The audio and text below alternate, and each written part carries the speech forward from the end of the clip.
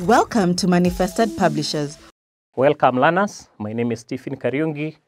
Today I would like us to continue with our topic of discussion, acids, bases and salts. And today I would like us to specifically discuss a process called fractional crystallization.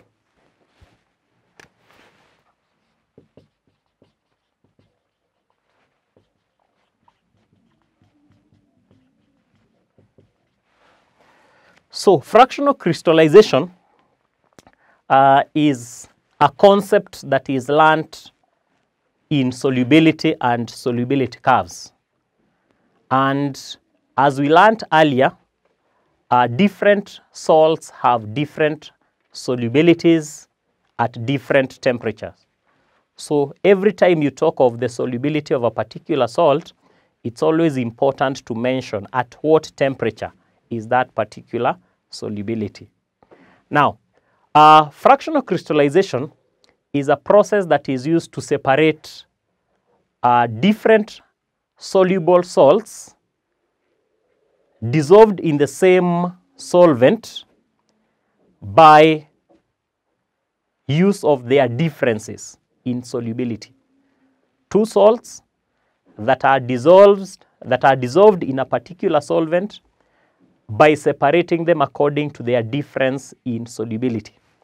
So you can first of all say that this is a method of separating soluble salts according to their difference in solubility in a particular solvent.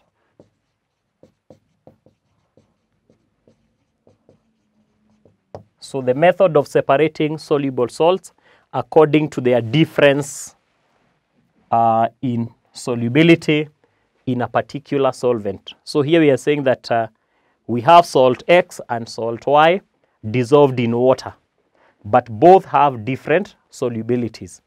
So we can separate them by use of this method that we are referring to as fractional crystallization. In this method, the assumption is that solubility of one salt does not affect the solubility of another. The solubility of one salt does not affect the solubility of the other.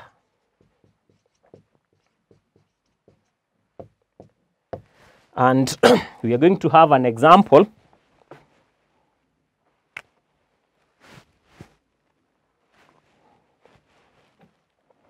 We're going to have an example, and the example is that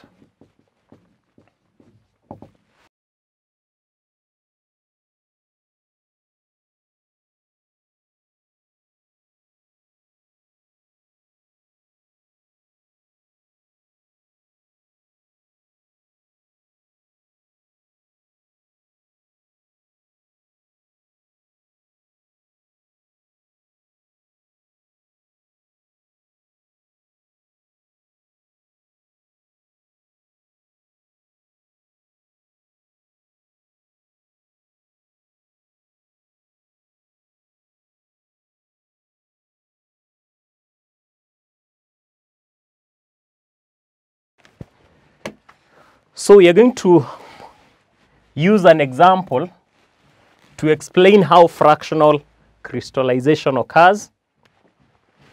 So the example says that if a mixture of salts containing 20 grams of potassium nitrate and 18 grams of potassium chlorate in 100 grams of water. So that means that the 20 grams and the 18 grams of the two salts are both dissolved in 100 grams of water at a temperature of 50 degrees Celsius.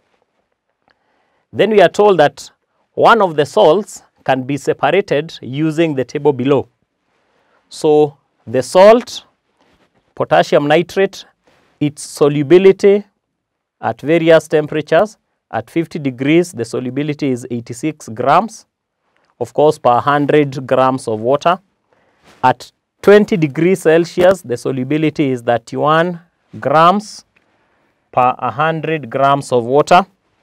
Potassium chlorate, the solubility is 18 grams at 50 degrees and 8 grams at 20. So we are asked, determine which salt will crystallize when the mixture is cooled from 50 to 20. Now let us go through the two. That solubility of potassium nitrate is 86 at 50 degrees and it's at 31 at 20 degrees. So if we had 20 grams of potassium nitrate at 50, if we cool to 20, the solubility is at 31. So that means that potassium nitrate will not crystallize, because even at 20, the solubility is still higher than what we have here. So our solution is still not saturated. It can still dissolve more, because at 20 degrees, it's supposed to carry 31. But now here it's carrying 20 grams at 50. So even if we cool it to 20, then it will still be unsaturated. So potassium nitrate will not crystallize. But for potassium chlorate, the solubility at 50 is 18. At 20, it is 8. And we had potassium chlorate, we had 18 grams at 50. And then we lowered the temperature to 20. So we expect the difference between 18 and 8 is the mass that will crystallize. We had 18 at 50, but if we cool to 20, then 18 minus 8 grams will crystallize. So the salt that will crystallize here will be potassium chlorate, because we are saying that by cooling from 50 to 20, we lower the solubility from 18 grams to 8 grams, so it will crystallize. On the other hand, we are asked what mass of the salt mentioned will crystallize. We'll go for solubility at 50, it was 18 grams, but at 20, it is 8. So the difference will be 10 grams will crystallize. 10 grams of potassium chlorate will crystallize. And that is what we are calling fractional crystallization. So that example is a clear indication that it's possible to separate two salts of different solubility. Where can this be applied? Application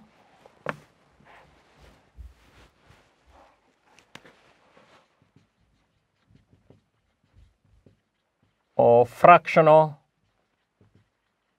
crystallization.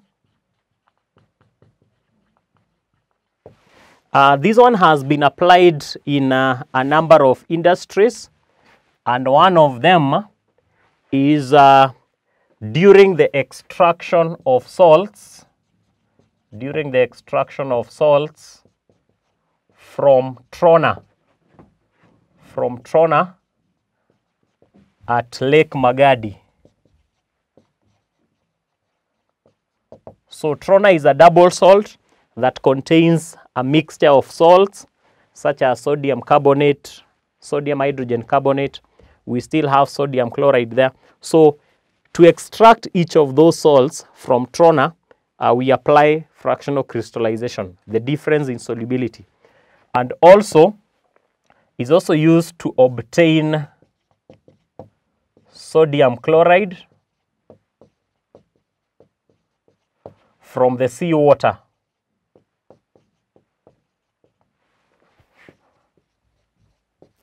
At Ngomeni. At Ngomeni Ken Salt Company, where sodium chloride is obtained from the seawater or from the Indian Ocean. So that is another application of fractional crystallization. So we'll have an assignment.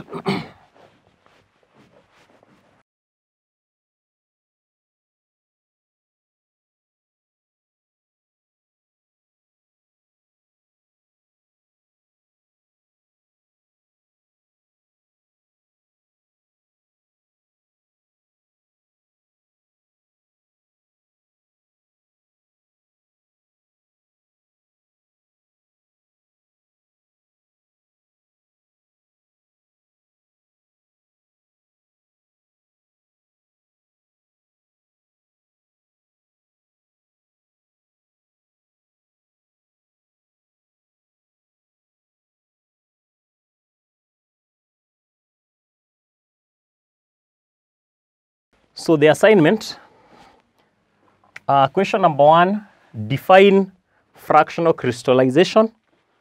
Number 2, use the table below to answer the questions. We have the salt and the solubility at different temperature.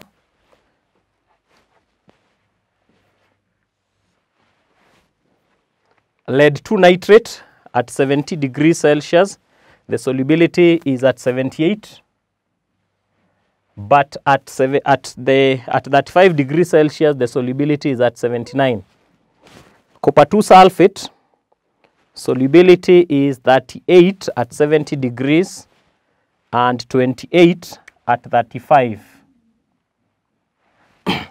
Then you are asked, we are told that 78 grams of lead nitrate and 38 grams of copper 2 sulfate were in 100 grams of water at 70 and 35 respectively. So in this case, you are asked which of the two salts will crystallize, and then you explain. Then B, calculate the mass of the crystals formed. And lastly, C, which salt will be unsaturated at 35 degrees Celsius. So we'll stop there until next time. Goodbye.